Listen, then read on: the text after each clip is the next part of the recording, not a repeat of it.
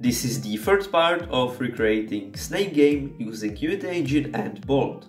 Bolt is a visual scripting tool, so you don't need to know anything about coding. Last time we have made the segments actually follow the head of the snake and also change the sprites of the segments and the head. And today we will add Highscore, score, the game over screen and all of that stuff so that we have a complete game. We'll begin by quickly fixing the snake, because when the snake eats an apple, you can see that the segment isn't changing the sprite. So we will just go to the head and to the script graph. Here in the part where we are moving, we first need to add the segment and then move.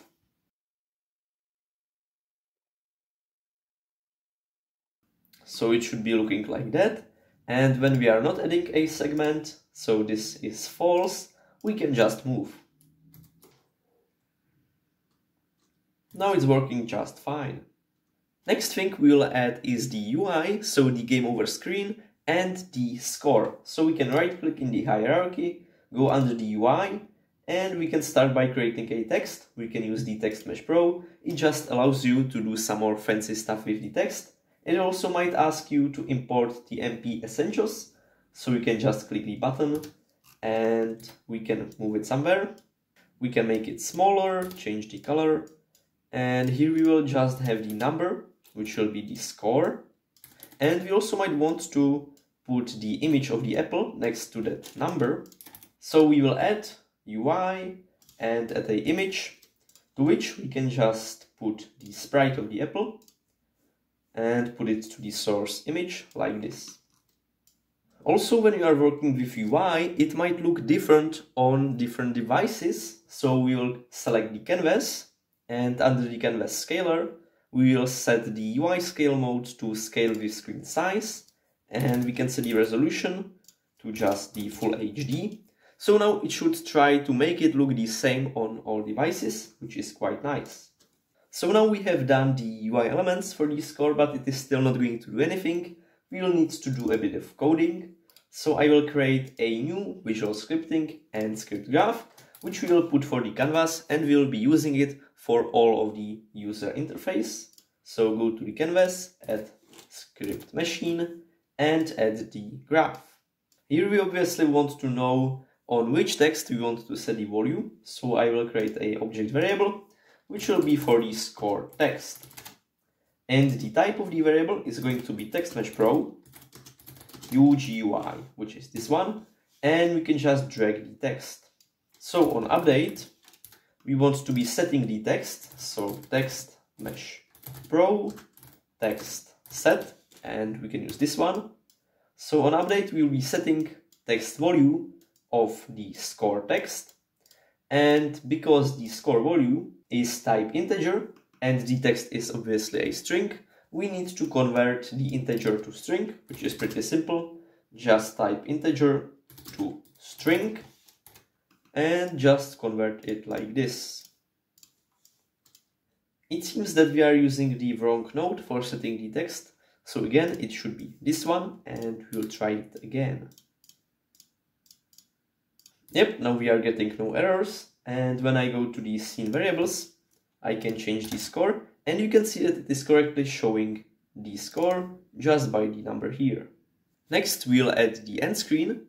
For this, I will create empty game object under the canvas, because we want to be turning on and off the whole end screen, so that we can just turn on or off this object.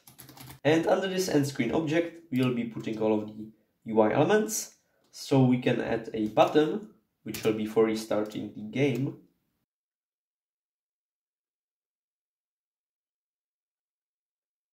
We'll also add another text for the high score.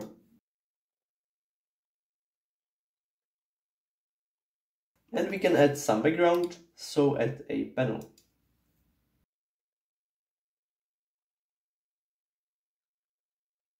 And because we want to have the panel in the background, we need to move it up in the hierarchy like this, and now it is looking fine. I will create another object variable for the end screen. It's going to be type game object, because we want to be turning on or off this whole game object. And we can do it on update. we can just set active and the game object,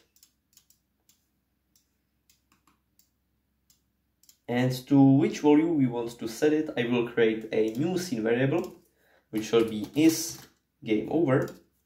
The type is going to be bool, and we can just set it to this value.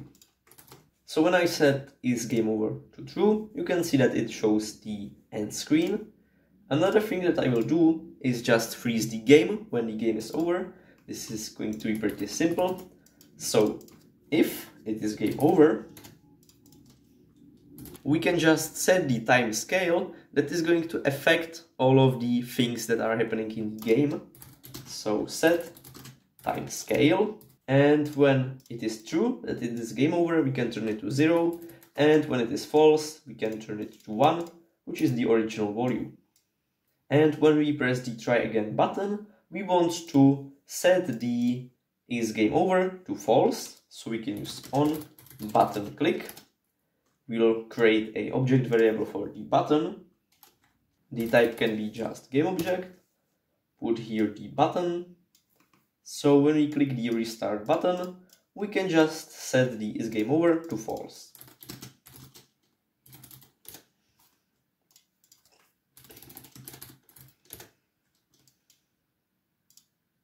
Yep, now the snake is no longer moving, and when I press try again, yes, we are moving.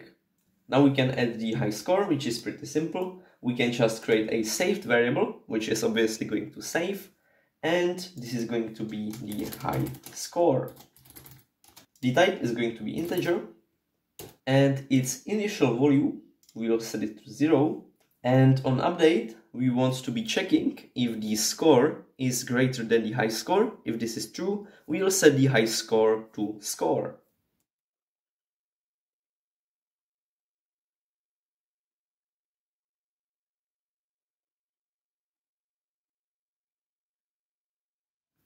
So it should look like this, and because the high score is the saved variable, we don't have to do anything else. We just need to display the high score, so we can copy this part with setting of the text. It is going to be the same, we will just be setting different text object.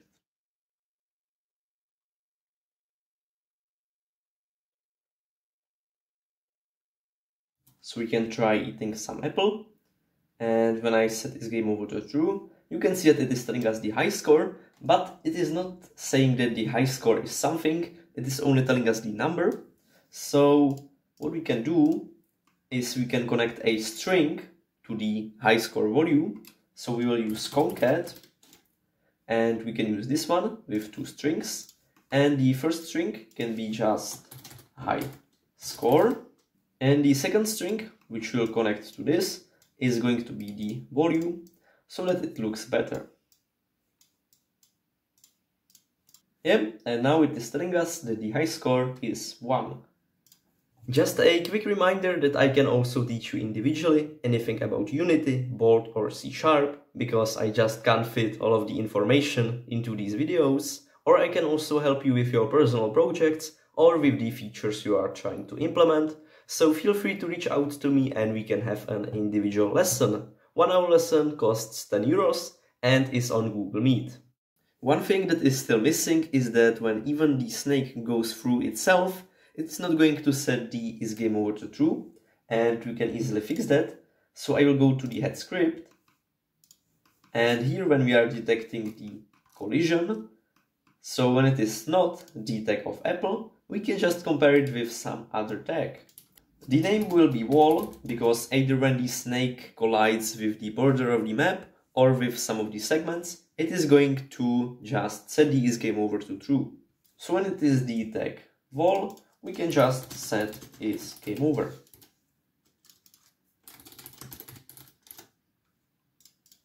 Don't forget to add the tag wall and add it to the snake segment, and also add some walls.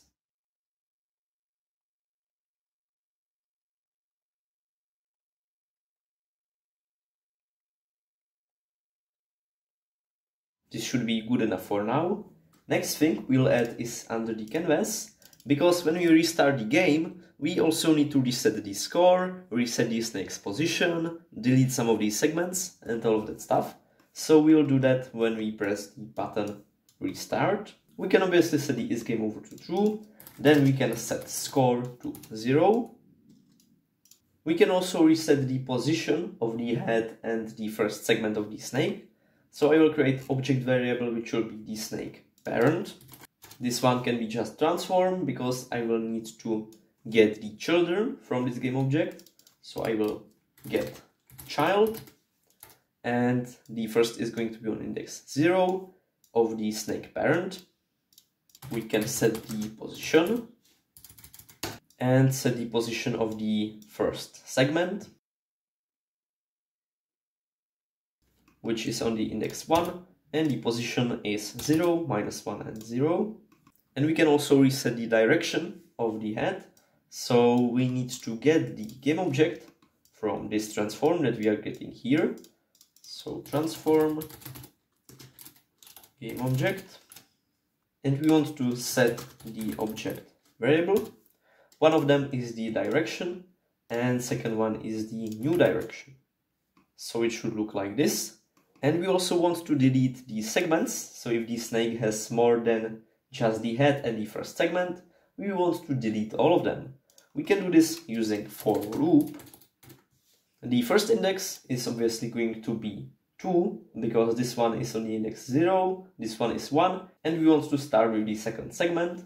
So the first is 2 and the last is just the count -1.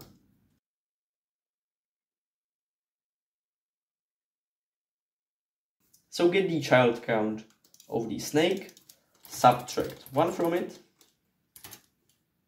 and this is going to be the last one. And to the body of this loop, we can just destroy game object, and we need to get the child on that index. So get child on this index from the snake parent, then get game object from it and destroy it. This whole part should look like this. So now when the head of the snake collides either with the segment, like this, it should... Oops, this is not supposed to happen. We need to also set the colliders on the segments to its trigger. So just select the prefab and set it to its trigger, and it should all be working. And if you edit these borders of the map, also don't forget to add its trigger colliders to them. Yeah, this is better. You can see the end screen, the Highscore, and we can try again, and it should reset the snake. It seems that we have one more segment, so we can go back to the canvas and just delete the subtract node for the for loop. Now we can make random spawning for the apples, so when the snake eats the apple, it will disappear and appear on another position. For this I will create new script graph, which we will put to the apple, and I will leave just one apple in the game. Add the script machine and add the script graph. In the head script, instead of destroying the apple, which is happening here, we just want to trigger a custom event on the apple, which will tell it to move. So trigger custom event. It is on the apple game object, and we can call it move apple. In the apple script, we will create the custom event, which we call move apple. And when this happens, we just want to set position. And we want to get a random position, so we can just use random.range, this one which is with the float, and we'll just measure where the apple can be spawned. So on the X it is -10 and 10, and on the Y it is -4 and 4. So generate number from -10 to 10 and from -4 to 4. Then we'll create new vector 3 with the values like this. This one is X, this one is Y, and Z can be on 0. We'll set it to this position. But we also want to set the random position on start. And also when the apple somehow gets spawned to the snake, we also want to move it somewhere else. So we can use the on, trigger enter. When this object, the apple, collides with the wall, which is the snake segment, so we can use compare tag. And when it is the wall, when this is true, then we can just reset the position again. So now we have just one apple on the map, and when we eat it, it should appear somewhere else. Yep, just like that. And the last thing that we will do today is the grid with the grid generation. So I will create just a basic 2D object and the square. It is going to be kind of green, but I'm not going to be placing them all just by my hand. This would be a lot of work. Instead, I will create a script which will be for the grid generation. We can just put it on some empty object. We'll create two variables for the number of rows and columns so that we can easily set it.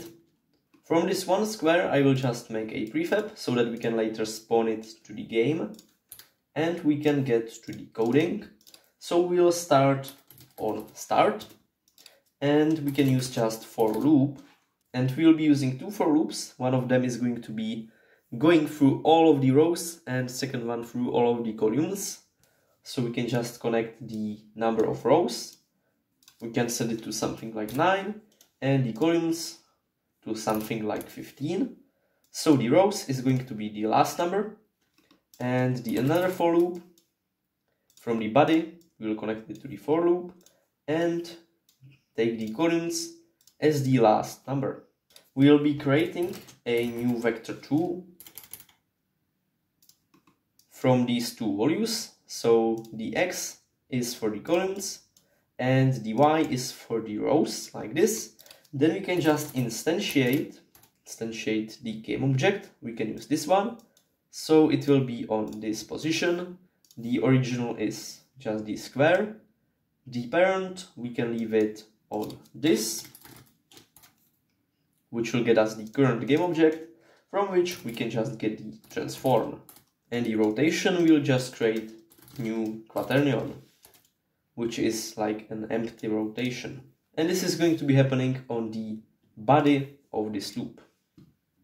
And we can see that many squares spawned into the game, they are starting from the position 0, so we'll probably move the camera to the top right, and we also need to do something with the colors, because we want to have one color light and another one dark.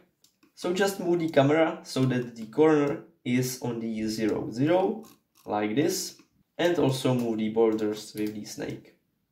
Now for the color changing, I will create a graph variable, which is going to be is dark. If it should be dark or not, it is going to be bool, and every time it runs through the loop, we will set the is dark to its opposite value. So set is dark, and we will set it to is dark and just negate it. Just like that, and do the same thing with the columns loop, like that. When we instantiate the game object, we need to get the sprite renderer from it, and then we can set the color. So this is the game object. So we will do get component. We can use this one, and the type will be the sprite renderer. And we can just set the color of the sprite renderer. So of this renderer, after we instantiate it, and I forgot that we need to set the is dark after we set the color, so it should be like this. So we first set the color. Here we can use for node select. So when the is dark is true, it is going to be some color. So I will just do color literal. And here we can choose the color from when it is dark. And when it is light, we can choose another color. And just put the output to the color that we are setting it to. Yeah, now it is starting to look like something. We just need to modify these numbers, so the first one can be odd and the second one not. So let's try it with the 9 and 16. Yeah, and this seems to be looking like a pretty nice grid. We can obviously make it bigger. Yep, this looks nice. If you have problems with the rendering of the snake, it is probably because you just need to set the order in layer to something greater, because we are also spawning the grid in. So set it like this, set the position of the snake to something like this, and now it should be fully working. And we'll do the same thing for the apple, so just change the order in layer to something higher. Cool, now we have a fully functional game. So, as you can see, we are moving on the grid. We can eat the apples, it will make the snake bigger. And when we crash either to the wall or to the snake itself, it is going to reset and tell us the high score that we got. Yep, we have high score of 3. We can try again. And we are going. You might want to change the starting position of the snake and so on. But overall, I think this is a pretty good starting project for everyone who wants to learn to develop basic 2D games. I hope that this series was useful to you. If you have any questions or series that you would want me to make, tell me down in the comments. Don't forget to like, subscribe, and I will see you in next videos. Bye!